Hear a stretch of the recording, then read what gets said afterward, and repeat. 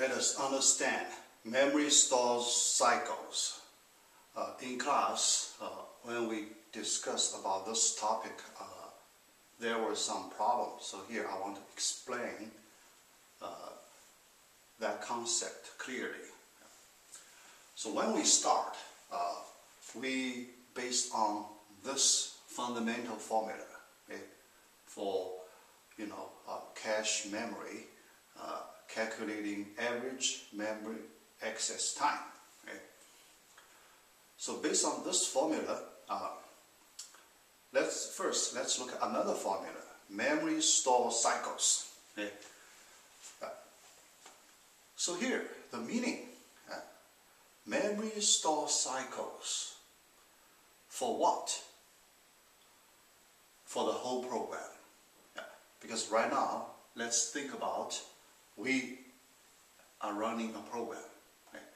When we run this program, how many CPU cycles are used for memory stores?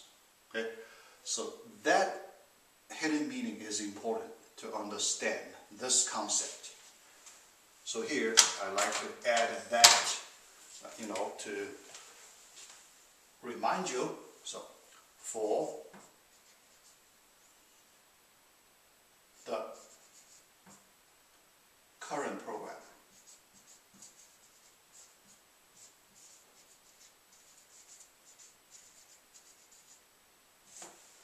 okay? So we know in the current programs there are this many instructions. IC, instruction count. This means the number of instructions for the current program. Okay? So for this many instructions, there are this many cycles spent on stall. Okay? So that's the exact meaning. Okay? From that, then we can get the remaining equations. First, let's look at the equivalent expression of this formula. We just do division, so both sides divided by that IC, instruction count. Okay, that's the same thing of this total number of instructions. Okay, so you see this, both sides, denominator, number of instructions. Okay, so this actually in our notes you can also see this formula. Okay. Next, we want to connect these two formulas. What's the relationship between these two formulas? Okay, so I write 1/2 of the first formula. Then I want to bring the second part for the second half. Okay. How do I replace this question mark? What should I put there? Okay. In the discussion in the class yesterday, the term I put there was not correct. Okay. So if you wrote the notes, you should correct that part. Okay. So the term I need to modify. I need to do some change for the term here. Okay. Before we put the right term, let's try to understand these two terms first. So then we know how to put the right term there. Okay. Average memory access time. Okay. So what's that? Okay. Average memory access time. Okay. So let's recall the whole procedure. Okay. That CPU requests a word from cache and memory. Okay. Yeah, for the whole procedure, because CPU sends many requests, many. Okay. So then we do average. Okay, because you have so many, so then each time the number of cycles used could be different. Okay, sometimes hit time plus miss penalty. Yeah. So now then you do average on all the requests, you get this number. Okay? So that's the original procedure. Okay? Now we interpret this term as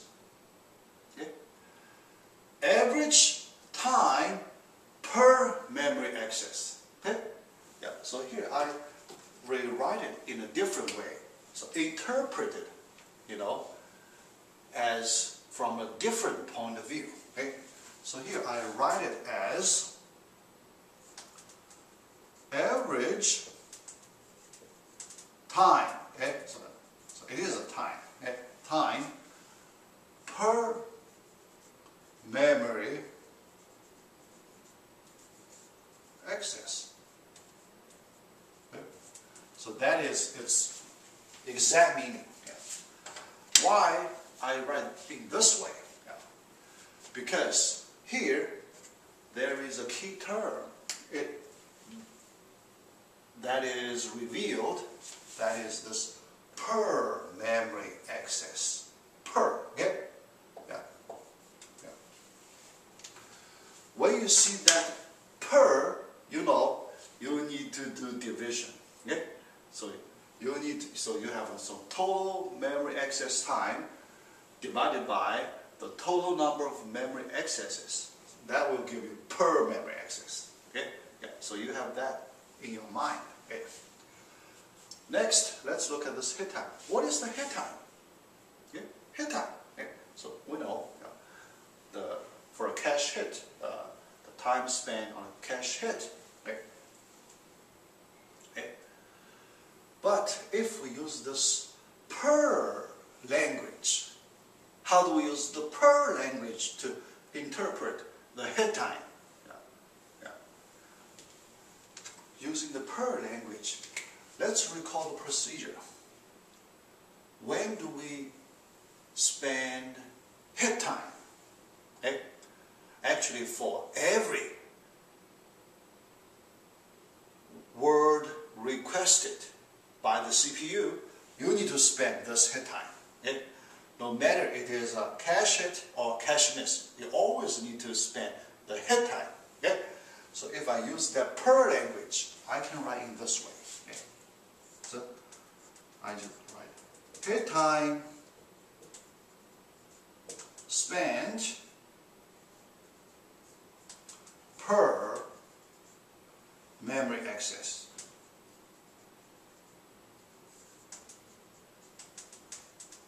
Okay? So this is, another interpretation from different point of view. Okay? Yeah. Because the reason, if we use this per language, okay? Yeah.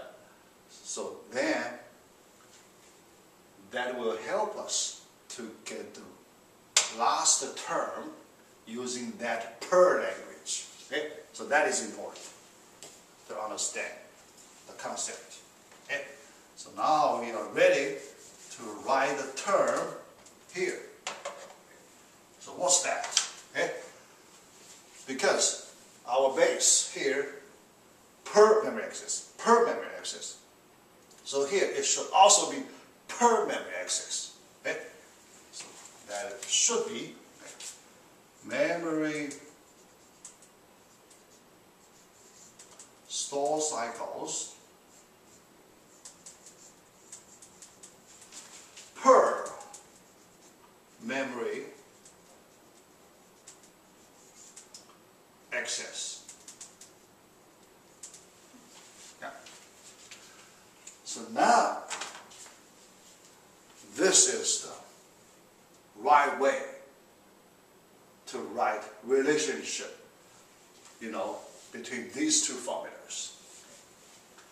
And the main part, the key part we add here is this per memory access.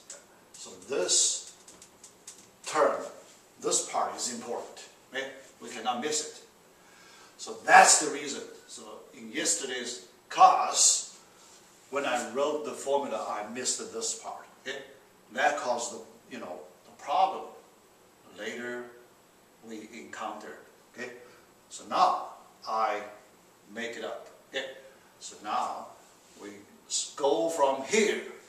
derived the right formula. Okay.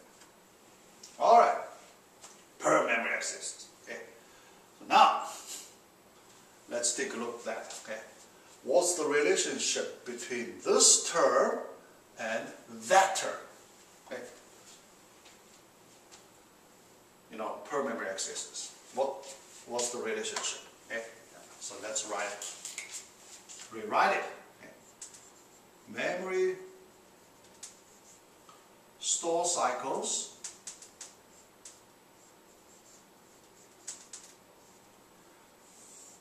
per instruction, right? So here, over instructions. Okay, so that's the per instruction. Okay, we need to convert the term from per instruction to per memory access. Okay, so we need to write like this: memory store cycles, okay, over memory accesses times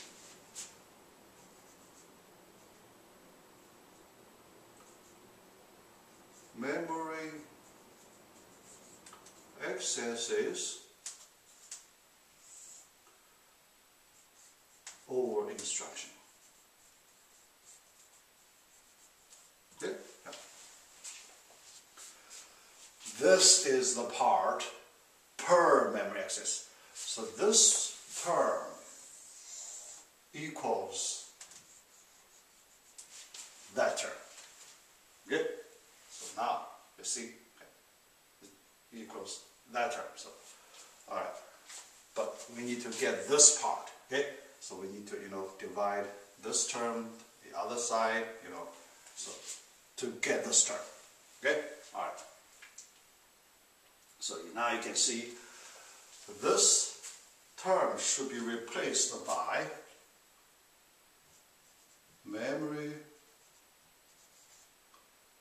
store cycles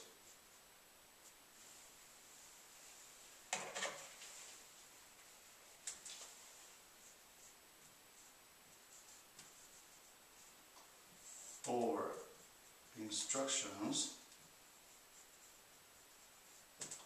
times instructions over memory accesses.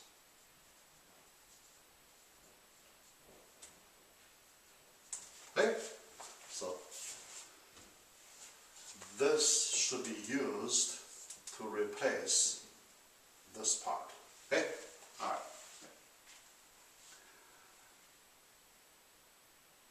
Then this side. Okay? Yeah. Because replace this term, by that side. Okay? Okay? Alright. How to replace? The last step. Okay? Last step.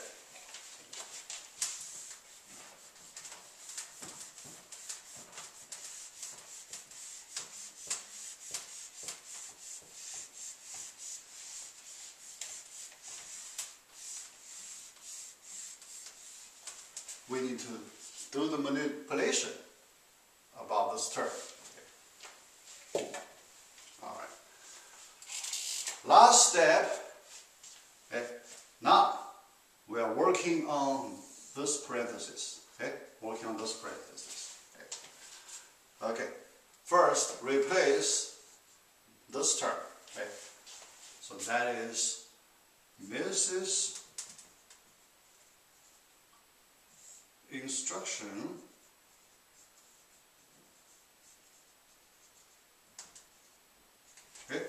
Mrs. instructions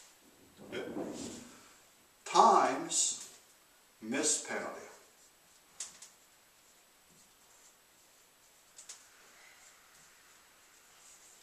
Okay? So I leave space for this term. Okay?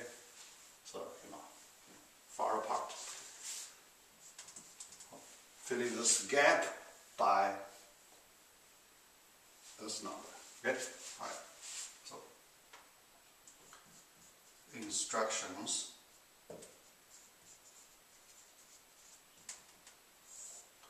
Memory accesses.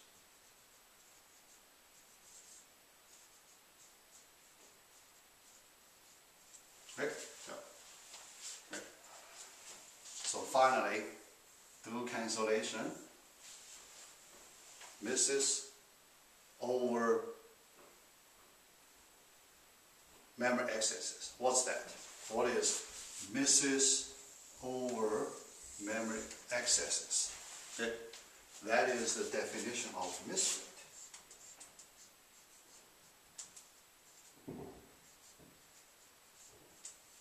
Okay? So you get, so this term, okay, equals miss rate times miss penalty. Okay? So that is our first formula. Okay? So now you can see, if we understand it this way, then it matches our original formula. Okay? Yeah. So the reason I, do analysis here, we want to establish the relationship between these two formulas to help us understand the concept. Okay? All right. So finally, let me write a conclusion. Okay? Let me write a conclusion based on all the analysis here. Let's write our final conclusion. Okay?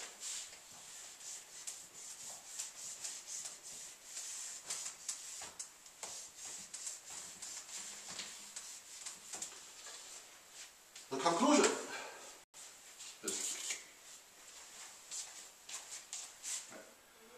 memory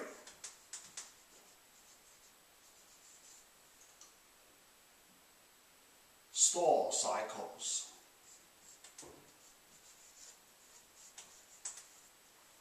per memory access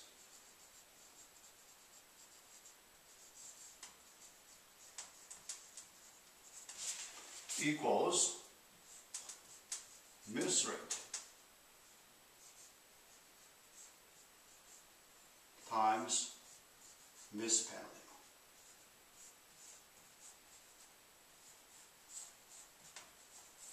Okay? This is our final conclusion. Memory store cycles per memory access equals miss rate times miss penalty. Okay?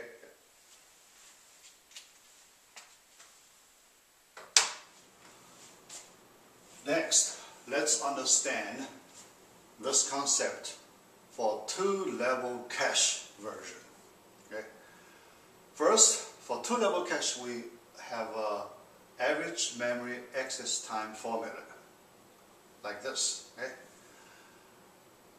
Our goal is to explain two-level cache version for the memory store cycle expression.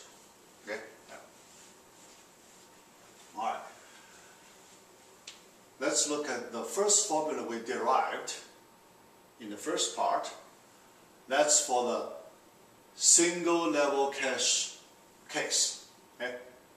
So this is the version for the single level cache case. Okay? Similarly, based on the same idea, we can write memory store cycles per memory access for two-level cache version. Okay? So that's this one. Okay? That's this one. Okay? Why is that? Yeah. So let's try to understand this step first. Let's compare the single level version with the original average memory access time formula. Okay? So this is the original formula. Okay? Let's compare these two formulas. In this average memory access time formula, there are two terms. The first term, hit time, that corresponds to the CPU execution. Okay? The second term corresponds to the memory store part. Okay? What memory store? That is the memory store cycles per memory accesses. Okay? So that's the exact meaning of the second term. Okay? Similarly, for the two-level cache version, we have a CPU execution part, the head time of L1 execution part. Okay? Then the remaining part that corresponds to the memory store cycles per memory accesses. Okay? So that's the remaining part. Okay? So that's the reason we can write the version for two-level cache. Okay. Now, the last step, we want to establish connection between this formula and this formula. Okay, all right. Now, let's rewrite the right-hand side part. Okay, using the definition of miss rate. Okay. First, let's write it. Let's multiply through. Okay.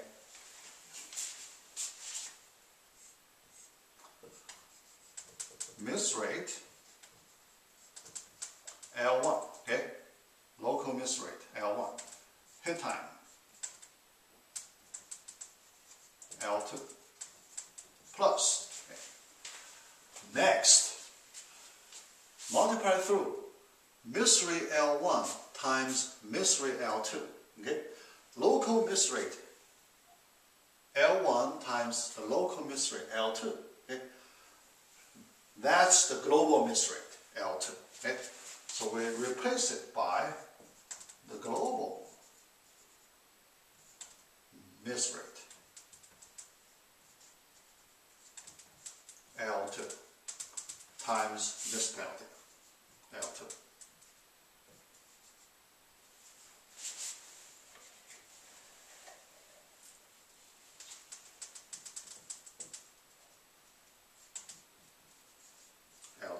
Okay?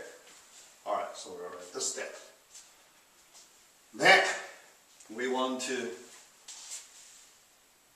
use definition for miss rates to write these two expressions. Okay?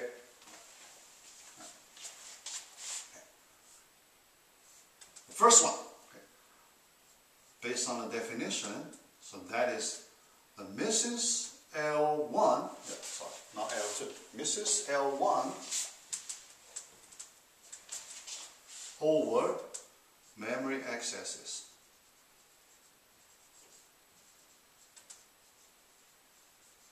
Okay? Times head time, L2, plus global miss rate L2. Okay? So based on the explanation yesterday, that is misses L2. Okay? So why L2? So you should count global miss rate, misses. Okay? This is global misses. You miss L1 level cache, then you miss L2 level cache. You get global misses. Okay? Over memory accesses times miss penalty.